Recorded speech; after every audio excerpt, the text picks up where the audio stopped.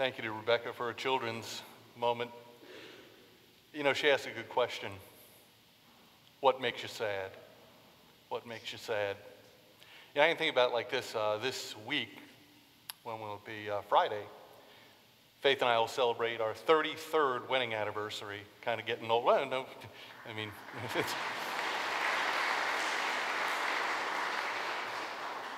that's applause more for her than for me. No, that doesn't make me sad. She said, does that make me sad? What makes me sad is that she still hates my beard. We have this ongoing thing. She goes, how long are you going to keep it? I'm thinking, well, forever, but anyway. And I think she's been talking to some of the kids in the church, because I walk in the high school room today, and one high schooler who I won't name, Emily Gibbs, but she says, hey, it's the weirdo with the beardo, so I feel like Rodney Dangerfield. I get no respect. But Rebecca asked a really good question. What makes you sad? See, because we're going to look at one of the Beatitudes today, in which it kind of is very much a paradox. Blessed are those who mourn, for they shall be comforted. We are in the second week now of what's going to actually be an extended series on Jesus' Sermon on the Mount. Sermon on the Mount, Matthew chapter 5, it is Jesus' greatest teaching, sort of opens up his ministry. And in a nutshell, the Sermon on the Mount is not the things you do to become a Christian. They're the things you do because you're already a Christian. So, for example, thinking about my anniversary, there was a time when I would go and bring a flower to Faith or something like this because I wanted to win her affection. Well, presumably now I have her affection. If I bring her flowers, it's because we're already in that relationship. And the Sermon on the Mount's much like that. It's about Jesus is saying, those who have the kingdom of God within them, this is what they look like. This is how they live. And so it's going to be a good barometer for us as we go through to say, am I exhibiting these things in my life? Am I salt and light? Is my righteousness more than surface deep? Am I projecting the love of God and the grace of Christ in what I do? And the Sermon on the Mount begins with Beatitudes, these 8 proclamations or 8 blessings that seem and actually are so counterintuitive to the way that the world works. In fact, if you're not confused by the Beatitudes at some point, you're not really getting them, you're not really wrestling with them, because they tell you what Jesus calls blessed doesn't seem very blessed from the world's perspective. But he says, you've got to look at it with new eyes. You've got to look at it with kingdom eyes. And so again, Rebecca asked that question, what makes you sad? What makes you mourn? What makes you grieve? Jesus is actually, blessed are those who are mourn. They will be comforted. What's he mean? Well, we're going to look at that today now. I have 2 scripture passages. We're going to look at the Beatitudes again, Matthew chapter 5. We're going to be looking at the verses 1 through 4 and then skipping over to the Gospel of John. Friends, hear the word of the Lord. It says, when he saw the crowds, he went up on a mountainside and sat down. His disciples came to him, and he began to teach them, saying, blessed are the poor in spirit, for theirs is the kingdom of heaven. Blessed are those who mourn, for they will be comforted. And then skipping over to John's gospel, we look at John chapter 11, and a little background to this text. You'll know the story, the raising up of Lazarus. Jesus is in another place. He gets word that Lazarus, who is a good friend, that as Lazarus is very ill and on death's door. And the Lazarus' sisters, Martha and Mary, send urgent word to Jesus, please come, please heal your friend Lazarus. And yet Jesus doesn't go right away. He remains where he is. And it puzzles his friends, his disciples. And Jesus says, this sickness will not end in death, but will bring God glory. And Jesus stays until Lazarus dies. He actually delays his going there for this very purpose.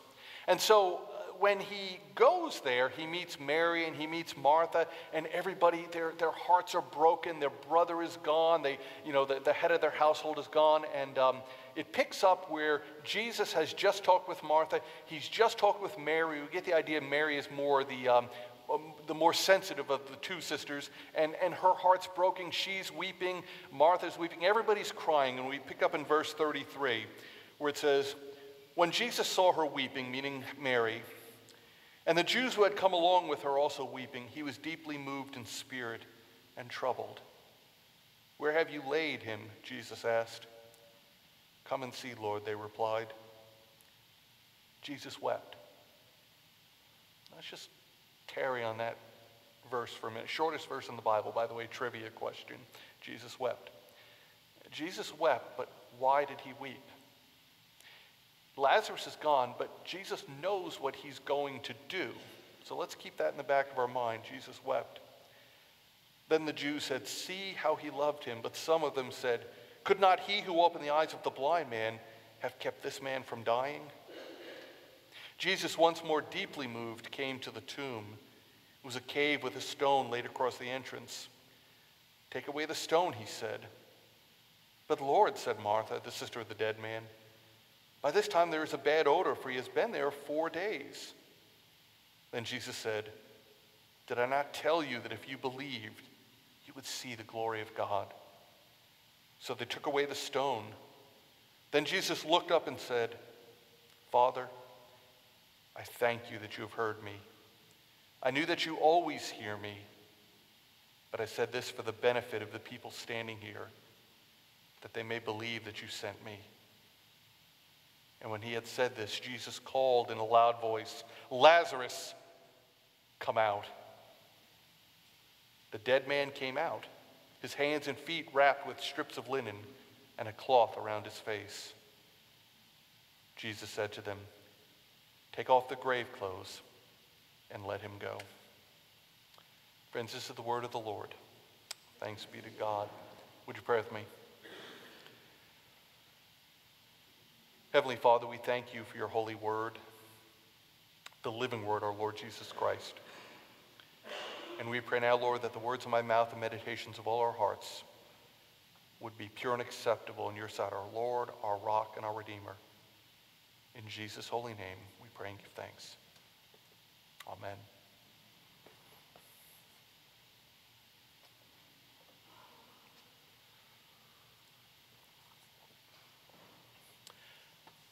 Just for kicks the other day, I decided to count the number of funerals I've done over the years.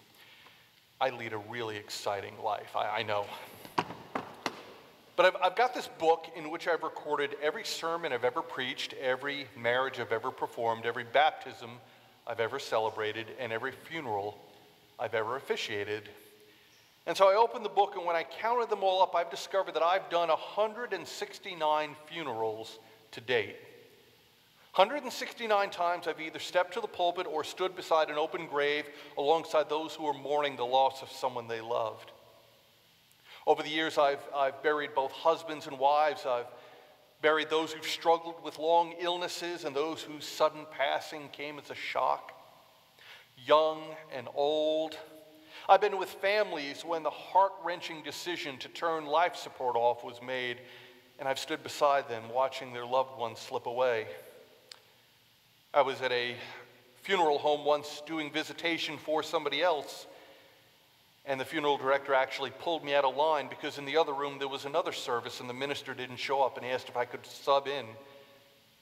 I've even laid my own grandmother and my mother-in-law, Faith's mom, to rest. And if I've learned anything through all these times, it's that grief is very real, and everybody grieves in their own unique way. In my reading this week, I came across the story of a woman named Barbara Roberts. I don't know if you've ever heard of her, but Roberts is the former governor of Oregon. And in a book titled Death Without Denial, Grief Without Apology, she writes about dealing with the grief she experienced in the aftermath of her husband Frank's passing.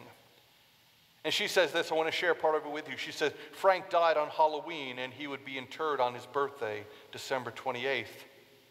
I brought him home for Thanksgiving and Christmas. Construction workers were finishing a new room at the mausoleum where his remains would be placed in a few more weeks. But especially during this season, I couldn't face the thought of Frank's urn in the dark, lonely mausoleum vault. Frank was home for the holidays, but I couldn't tell anyone. So I stood crying in the lovely big bedroom along with his ashes, the devastating memories of his death and my secret life of grieving. And then I did what I do every afternoon.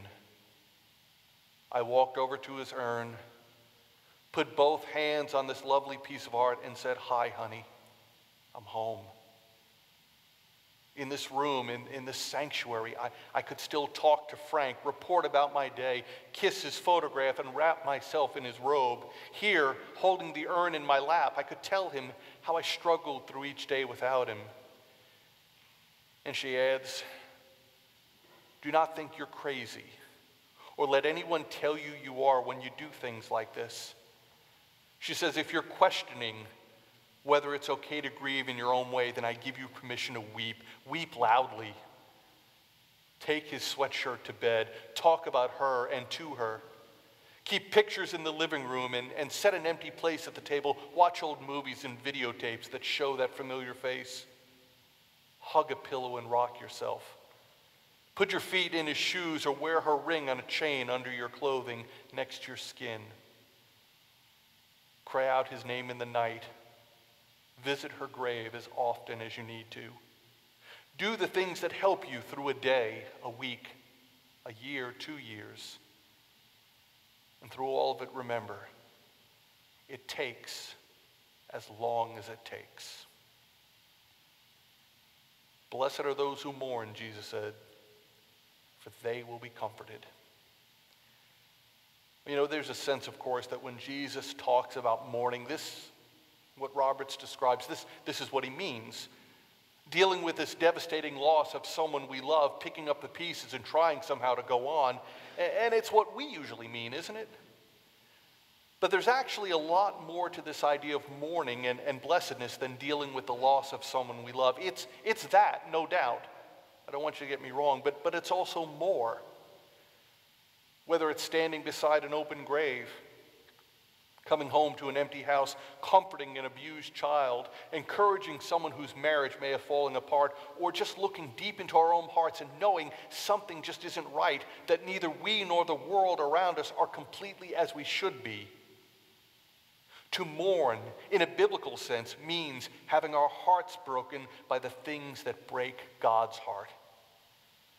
You see, far from being a sign of little faith or no faith, mourning and grief and sorrow can actually be signs of great faith, because deep down, in a place far deeper than words can ever express, those who mourn are acknowledging a truth, the truth that things are not the way they're supposed to be, and it's to hope for something more, to hope for something better.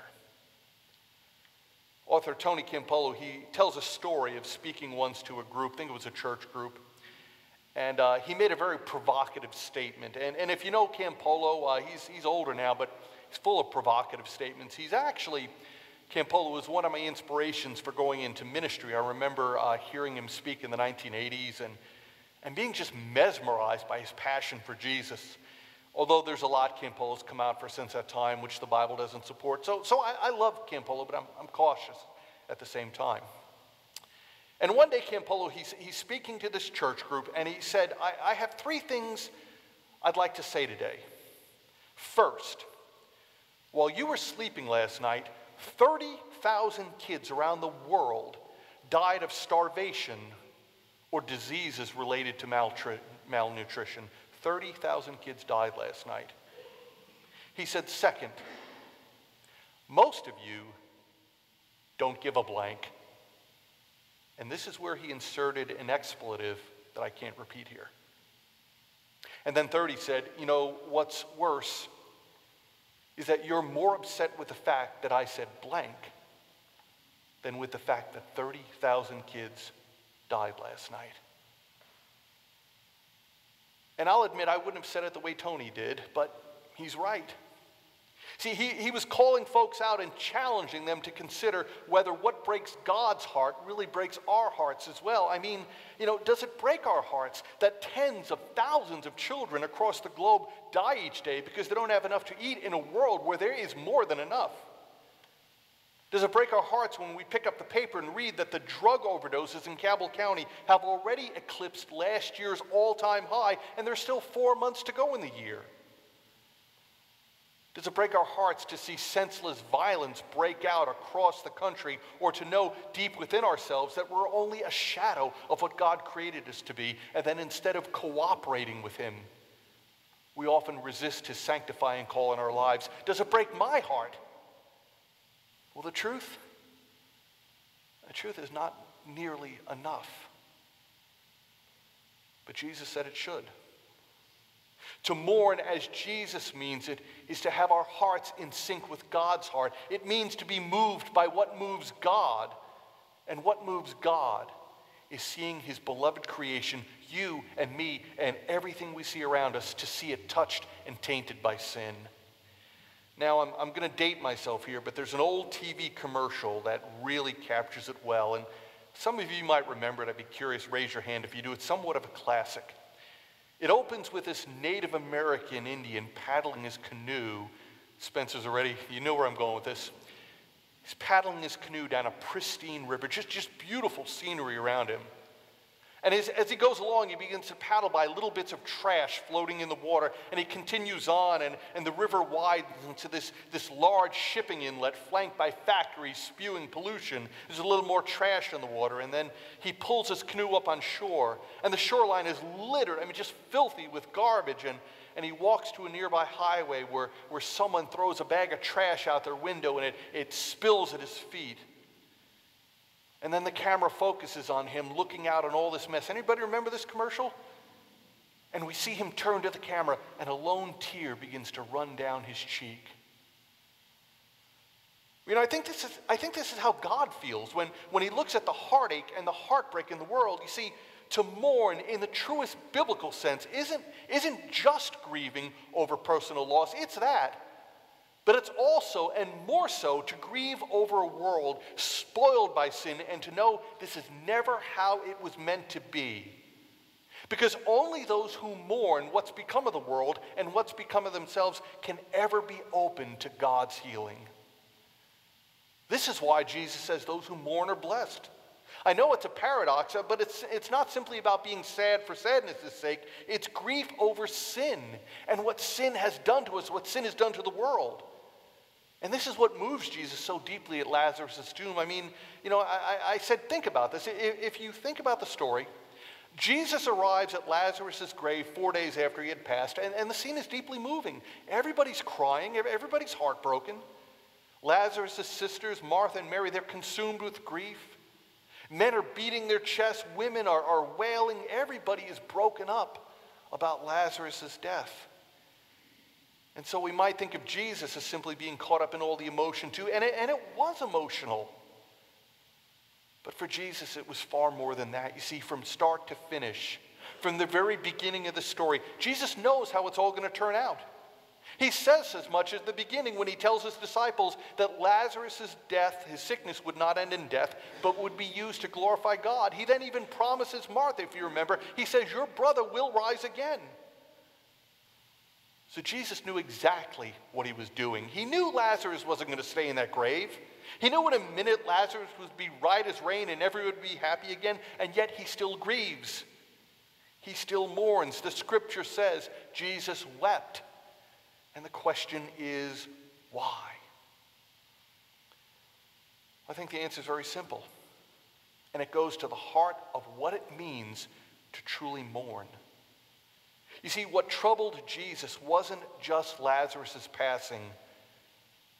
What troubled him most was seeing what had become of his beloved creation, that the way things were never the way God meant them to be. That Lazarus, laying dead in that lonely tomb, was a repudiation of everything God had ever meant for us, everything he ever intended for us, and it literally brought God himself to tears. Author Cameron Lee says this, he says, imagine the scene through Jesus' eyes. He knew how God had meant things to be, and it grieved him to see the world out of alignment with that divine intent. Others saw only the death of a single man, but Jesus saw death itself as a black stain on creation. In her book, Hope Has Its Reasons, Rebecca Manley Pippert, she recalls watching the news one day. And the news was showing scenes of some violence and brutality, and it was people hurting one another, bloodshed, and mothers sobbing over their soldiers' sons' grave sites. And she said she didn't really give it much thought. She was busy preparing dinner.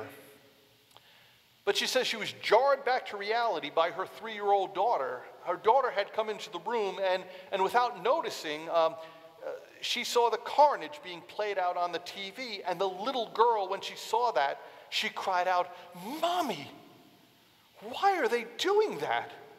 Why are they so mad? Why are they being so naughty?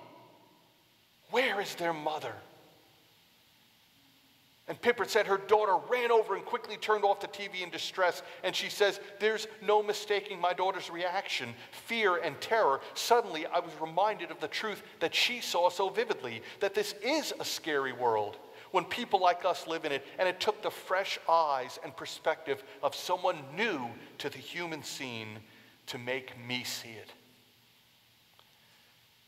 Well, the question today is, do we see it?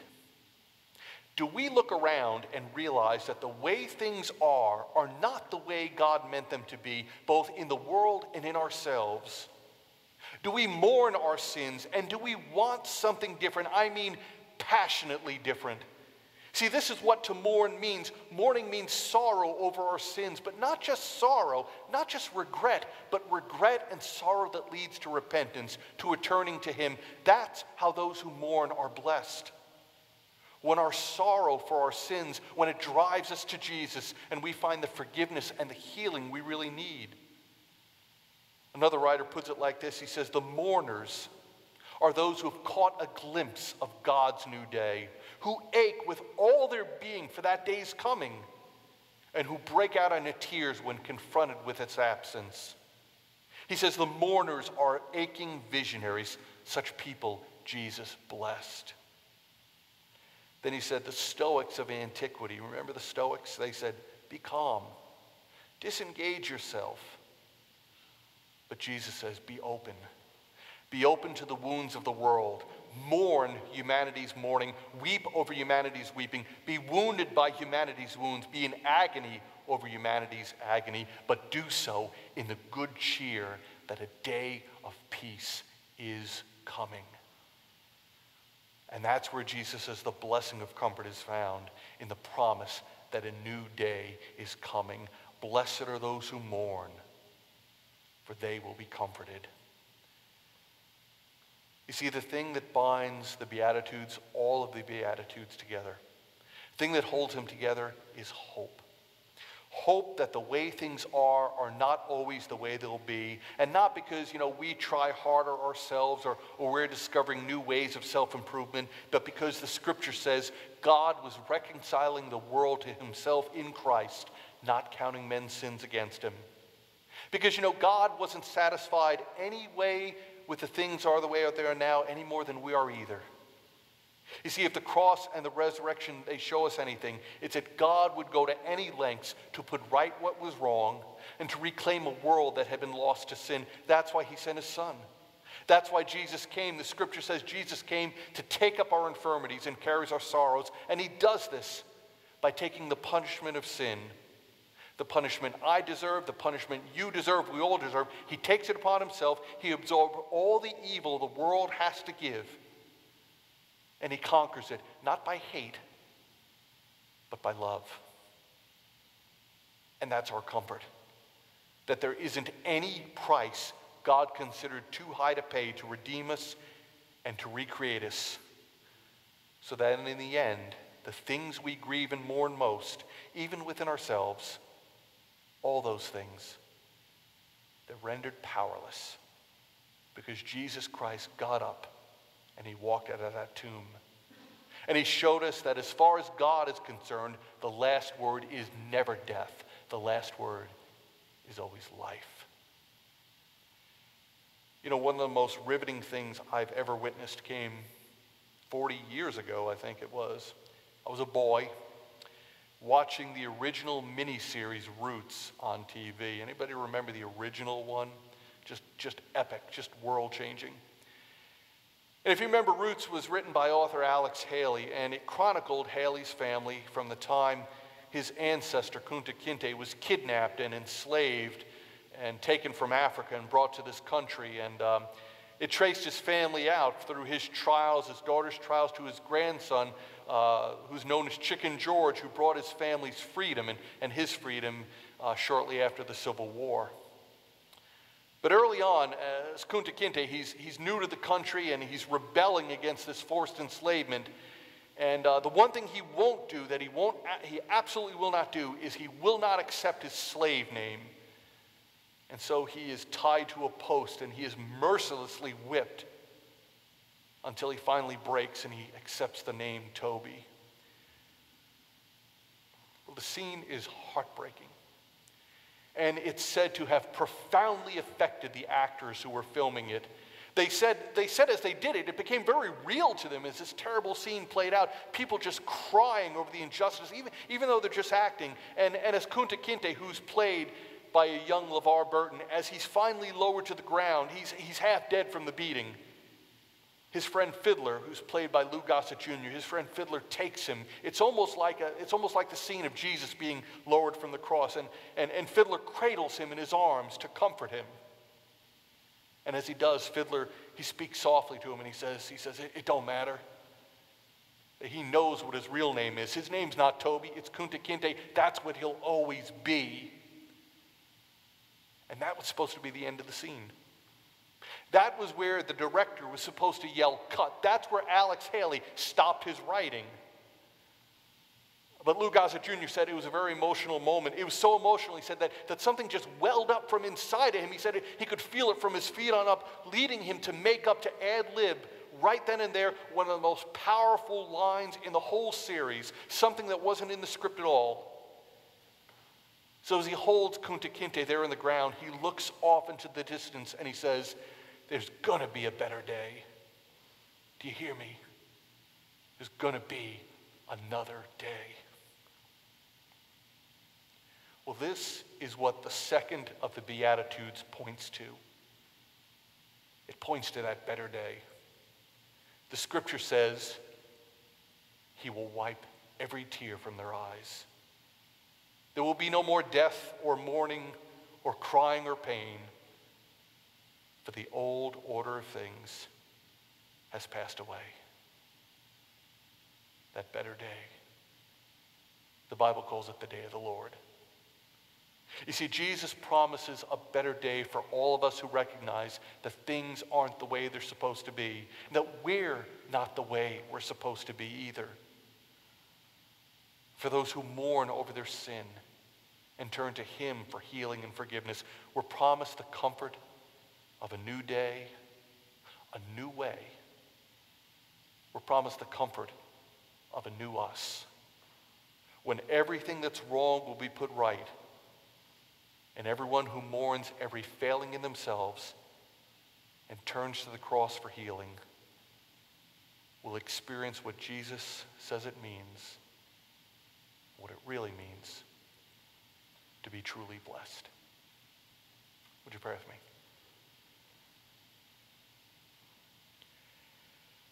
Father God, we thank you for Jesus Christ, your Son. We thank you for his grace which upholds us, and his grace, Lord, that even holds us in hard times and difficult things to hear. Lord, we see in your word, but we also know in our hearts that to have your kingdom within us means that we do mourn, Lord, over the way things are. The way things are in the world, the way things are in ourselves sometimes. Because we're not there yet, Lord. We know that your sanctifying work is continuing in us, Lord. We're not complete yet. We know we're saved, Lord, but we're not as we ultimately will be. And we mourn that, Lord. And so, Lord, in this paradoxical beatitude, Lord, we come to you today, asking you to reveal to ourselves where we fall short, where, Lord, we need to mourn the failings in ourselves so that we can turn, Lord, for that wholeness and healing that only Jesus can bring. Lord, the wonderful part is that you have that vision of us when the kingdom comes. You have that vision of us, Lord, in heaven when we'll be complete. Lord, you had that vision of us that if we could see right now, Lord, as C.S. Lewis once said, we'd be sorely tempted to bow down and worship even ourselves in that glory. You see it, Lord. Help us to see it ourselves. Help us to see ourselves and the world as you meant it to be and how it will be through the cross of Christ. And so fill us with your Spirit now, Lord, and not only us, but make us as a church, Lord, as you want us to be. A church that's passionate about the gospel, a church that's passionate about sharing Jesus. A church that's passionate not only inside these walls, but outside of them. Help us reflect you, Lord, in all things. And Lord, we pray for our church members, Lord, those dealing with illnesses, those struggling. Lord, even those now, Lord, who've heard these words and whose hearts are being searched really deeply, Lord, by your Spirit, and who mourn their sins. Show them that in you, Lord, this complete healing and forgiveness, Lord. That, as your word says, you were reconciling the world to yourself in Christ, who is our hope and our salvation. Father God, we thank you for always hearing us. And Lord, it's in that sure and certain hope that we have in Jesus Christ that we join now together as one people, praying the way our Savior taught us to pray. Our Father, who art in heaven, hallowed be thy name. Thy kingdom come, thy will be done, on earth as it is in heaven. Give us this day our daily bread, and forgive us our debts, as we forgive our debtors. And lead us not into temptation, but deliver us from evil. For thine is the kingdom, and the power, and the glory forever. Amen.